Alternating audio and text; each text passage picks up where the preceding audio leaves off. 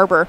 And we watched Alex's deck in action a little earlier, and it is sweet, Reed. Yeah, just super, super nice Izzet deck here, complete with all the jumpstart spells that you want to fuel your Murmuring Mystic and your other Spells Matters card. Ral Izzet Viceroy, just hallmark Izzet card that you're really excited to have as the top of your curve. And in general, just nice-looking limited deck. You can see the mana curve is smooth, the mana base is good. Really no complaints about Alex Watt's deck here. Yeah, 2 copies of the League Guildmage as well, which we saw do some real work in another round. Here's Ian Barber's deck, Dimir. Similarly, a really nice version of his guild. This is a great Dimir deck featuring Disinformation Campaign, one of the hallmark uncommons, paired with a lot of Surveil. And then if you look at that 4-slot, Night Veil Predator and a Trot of the Silencer, those cards mean business. Yeah, we saw one of the Night Veil Predators hated out of the draft a little bit earlier, but one made its way into Ian Barber's deck. All right, we're going to kick things off in Game 2 here. Ian Barber actually up a game over Alex Watt. Nice to see these blue mirrors. They tend to go long and be remarkably complex and interesting. Both players with counter spells, a Disdainful Stroke for Alex Watt, a Devious Cover-Up for Ian Barber. Those can come in handy in a long, drawn-out game. All right, we're going to do a little surveilling early on here. Whisper Agent ending up in the graveyard for Alex Watt. Child of Night for Ian Barber. Nice little 2-drop. Weed Dragonauts, though, an excellent Izzet card there for Alex. Rewards you for doing exactly the kind of things you want to do, but a Darkblade Agent might put the Dragonauts on defense. We'll see. In fact, no, they're going to swing on in, but not pump with an instant or sorcery with the help of a Rubble Belt Boar. Yeah, in fact, the Boar is a better defender against Darkblade Agent in particular, because if Barber is able to surveil, 2/3 Death Touch will at least trade with the Boar. Holy cow, okay, Maria. Here That's we go. A really, really sweet sideboard card for Ian Barber. That is Drowned Secrets. It's an enchantment, which, first of all, that card type is going to be impossible for an Izzet deck to remove from the battlefield, but whenever Ian Barber casts a blue spell, he gets to mill the opponent for 2. All right. Oh, this is cool. Alternate win condition, potentially available here for Ian Barber. I love it. I've been wanting to see this card in action. Wow, and we were so excited about the Drowned Secrets. We missed the other really cool play Barber did on that turn, which is Dazzling Lights on Rubble Belt Boar, which did 2 things. Oh, right. It shrunk the Boar, saving his Darkblade Agent in combat, but it also surveilled, which gave the agent Death Touch. So just a really clean 1-mana way to get rid of the Boar and surveil for his troubles. Here's a look at Never Happened, and Ian Barber's going to have a look at Alex Watt's hand here, unless Alex decides to counter. Boy, really impressed with Ian Barber's deck so far and his ability to sideboard and tailor himself for this matchup. That type of looking ahead during the draft and saying, what's my plan when I play against this type of deck? What's my plan when I play against this type of deck? It can really come in big, and Barber just leveraging a huge early game advantage against the opposing blue deck. All right, what are you going to take here, Reed? We've got a Book Devourer, Unexplained Disappearance, and Sonic Assault. I think Book Devourer. The other 2 cards they're buy time sort of cards, which Barber doesn't mind because he's got the Drowned Secrets to ensure he'll win a long game. But basically, if I'm Barber, I'm taking a look at the way I think the game's going to play out and taking away the card that's most able to help Alex steal a game. And maybe in combination with the Wee Dragonauts, the answer is Sonic Assault. Book Devourer is a little slow, so my snap decision was to take the creature, but I'm inclined to believe Ian here with what he picked. Oh, no. All right, Ral off the top. Oh, 1 turn too late, Ian's too thinking early. That's exactly the reason I thought seized you last turn.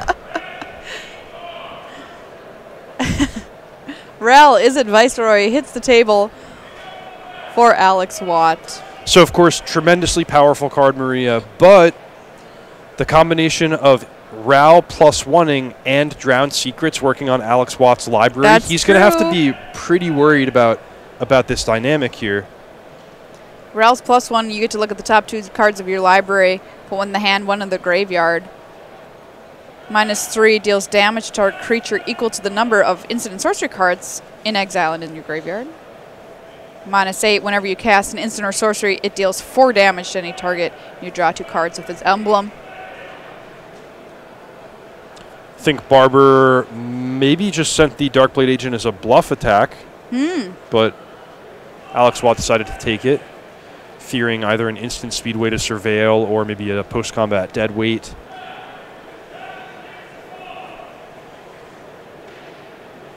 All right, so we're going to pass the turn back over to Alex. Ral currently at 4. And it's funny, too. Drowned Secrets is such a crazy card, especially in this format with Jumpstart. Yeah, a bit of a double-edged sword. You make a good point. You don't want to mill your opponent a little bit and just give them more action in their graveyard, but if you can mill your opponent a lot, and if the game is going in a certain way, that's a card that can almost single-handedly win. Yeah, and there is a Radical Idea in the yard now off of a mill there.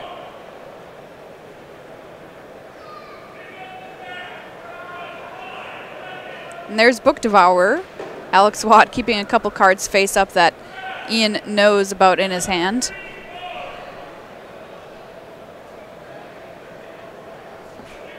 When I was down filming this draft earlier, Ian looked up at me and said, "I think I played you yesterday online." And I'm like, "Oh, did you win?" He's like, "Yeah, I did."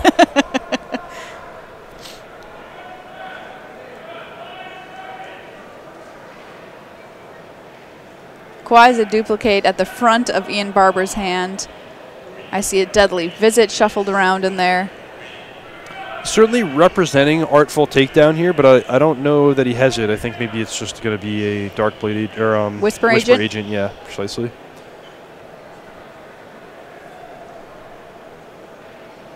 But yeah, this game has spiraled out of control. It was looking so good for Barber from the point where he was resolving the oh yeah, never happened, but then Ral off the top, combined with Alex Watt finding a few more useful cards. And, you know, in fact, the Drowned Secrets has so far helped Alex Watt. It's a big threat, but in the meantime, it's filled the graveyard for the purposes of Ral's -3 ability.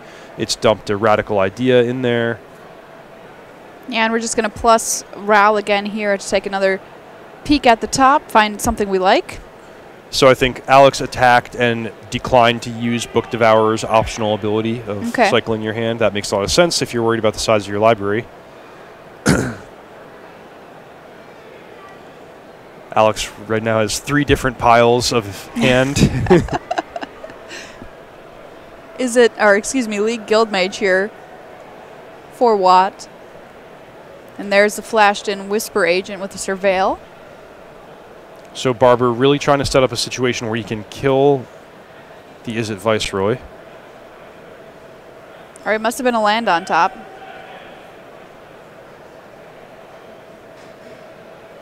Boom, Swamp, and land number 5 unlocks Deadly Visit. If he indeed wants to pay a visit to that Guild Mage. He does still know about Unexplained Disappearance in the hand of Alex Watt. That's true. But at least if you make him use it, reset your Whisper Agent, that's not so bad.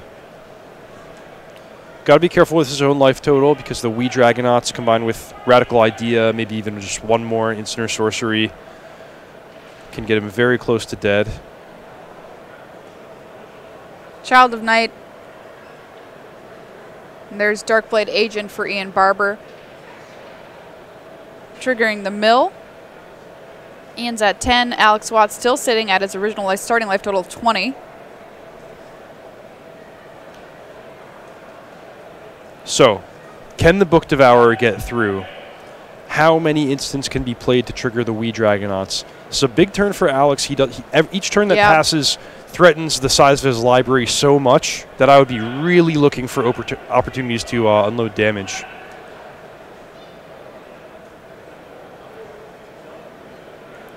There's Radical Idea getting jump-started here, discounting a mountain.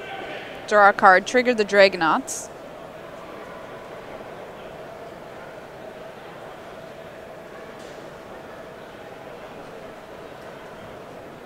Can see him lining up attacks here. Here's the Book Devourer. In come the Dragonauts along with it. It's going to be a triple block on the Book Devourer.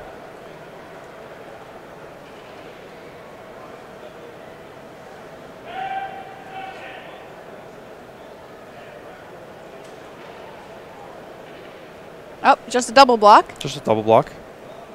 Hypothesis, although, is going to pump the Dragonauts yet again and potentially punish Ian here. Wow. Discard a Murmuring Mystic. No big deal. Down go both of Ian's creatures in combat. Dragonauts in for a huge chunk of damage. Barber falls to 3 life. And Alex Watt passes the turn without using Ral, which I think that's a great play. That was a really nice turn. Yeah. He forced through 7 damage, maintains a commanding position on the board, and the question is just, can Ian Barber deplete his library before he dies to these creatures?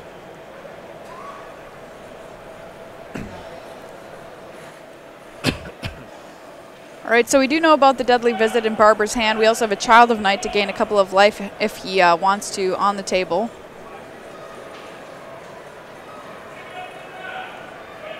Nightvale Predator here for Barber will force another mill from Alex Watt, and Beacon Bolt is one of the cards that gets milled.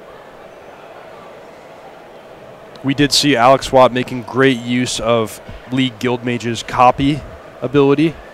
Oh yeah, that was previous awesome. Matches.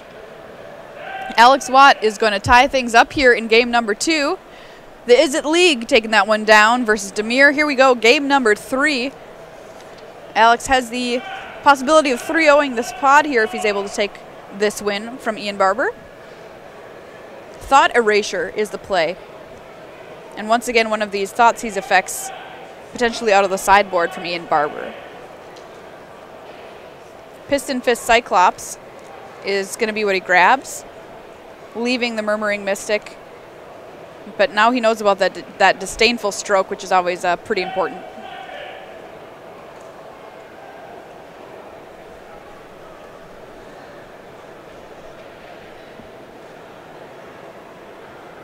Fourth land say go. Back over to Alex, who tries to play that Murmuring Mystic. And right into Devious Cover-Up from Ian Barber, which is a great clue as to why he didn't take it from his opening hand. Shuffles back in. Thought Erasure. And there you go. All right, Drowned Secrets. Let's see if you can get it done this time. Just 2 cards left for Ian Barber, though, at this point. No play there from Watt. Radical Idea in hand. I Did Spy. Yeah, the Drowned Secrets coming down early just really puts the screws to Alex Watt. He was able to do it in game number 2, but it demands the question of, can you win the game quickly? Because if you cannot, Drowned Secrets will just mill you out over the course of 9 or 10 turns. It's inevitable. Whisper Agent able to get in for 3, knocking Barber down to 17.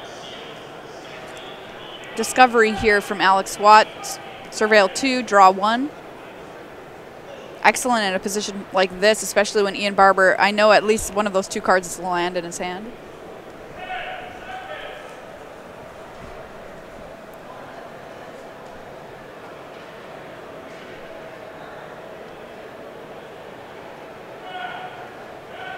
All right, back over to Ian. Swamp was the draw. Boy, Drowned Secret's looking really bad if it's one of your few spells that you have access to. It's great in the context of a good draw, but if you can't get the wheels turning, if you can't get the surveilling into other card drawing spells, then it's just a do-nothing enchantment, which that happens sometimes. Yeah, definitely something to keep in mind if you're considering putting it in your deck. I give Ian Barber tons of credit for drafting this card and bringing it in the matchup. Unfortunately, it looks like it's not going to wind up winning him the game in either of these 2 sideboarded battles, but still, I think good to look out for cards like that, niche cards that can be good in particular matchups. Yeah, some pretty bad draws here the last few turns for Ian Barber. Just a lot of lands, and Alex Watt's deck is, you know, well set up to take advantage of an opponent who's not drawing very well, with a lot of access to jumpstart and card draw. By the way, Ian Barber came into the day at 8-1, so he's also 2-0 in the pod. Oh, okay. So even losing this, a great finish for him. He'll go into the second draft at 10-2 in striking distance of top 8. But Alex Watt, if he's able to close this one out, will be our last undefeated player at 12-0. Awesome. There's a Darkblade Agent for Barber. And a Quasi Duplicate. All right, let's mill. League Guild Mage and a Mountain. So tough, though, because you almost can't cast the Quasi-Duplicate. I mean, he'll have to, but the Unexplained Disappearance could respond to finish him off. Either one of these spells, though. Sonic Assault will do the job just as well. Yep, and there's a handshake. Alex Watt, now the lone undefeated player in the building for Grand Prix Montreal, advances to 12-0 heading into the second draft of today. Wow. Yeah. Great job to Alex Watt. He just had a beautiful looking draft deck, seemed to find the open guild, capitalize on a couple good opens, and he's 12-0. So that means potentially one win away from the top 8. He's in great position, and a lot of the other players that we watched, good job to them as well. 2-1 in a really tough draft pod. Still in striking distance, but they're going to need to do a bit more work in the second draft. All right, well, let's watch some more people draft. What do you say? Don't go anywhere. Sounds great to me.